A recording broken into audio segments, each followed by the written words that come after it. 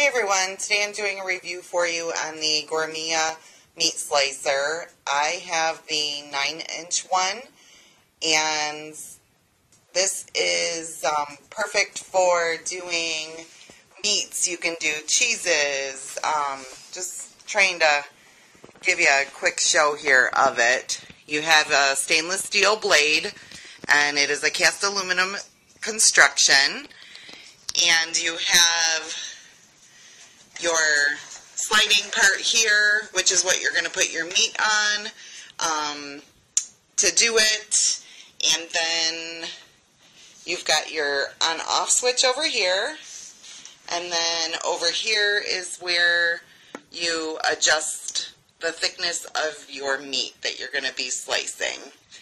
So the one thing I did really like so far about this is it has grippers. So this is suction to the table. You're not going to have issues with it sliding.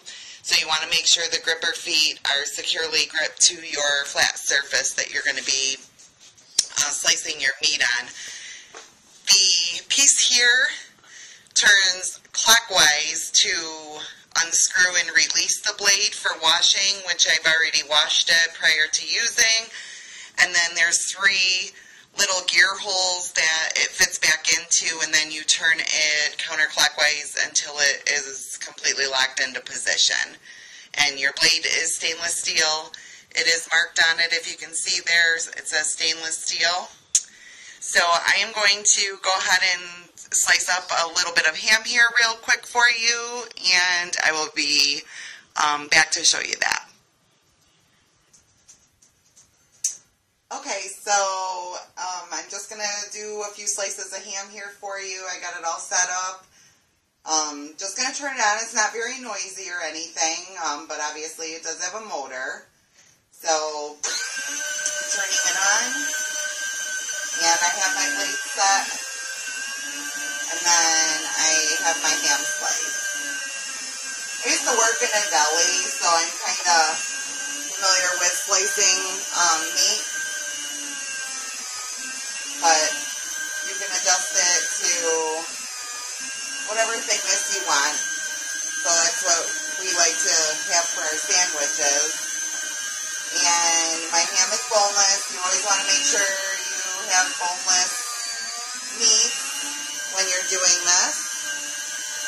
And you actually have your food guard here, but my ham piece is a little too big, so I'm just being careful in slicing it until it gets a little bit lower without it. But after I slice a little bit more for sandwiches, I'm just going to change my thickness, and I'm going to slice up a few ham steaks, and we are going to be good to go.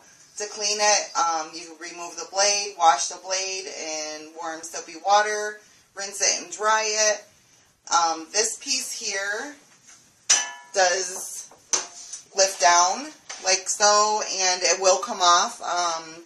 The instruction book does show you, so you can remove this. And so this is kind of a nice feature too. And there you have it. Again, this is the Gourmia slicer, and this is the one with the 9-inch blade. Thanks for watching.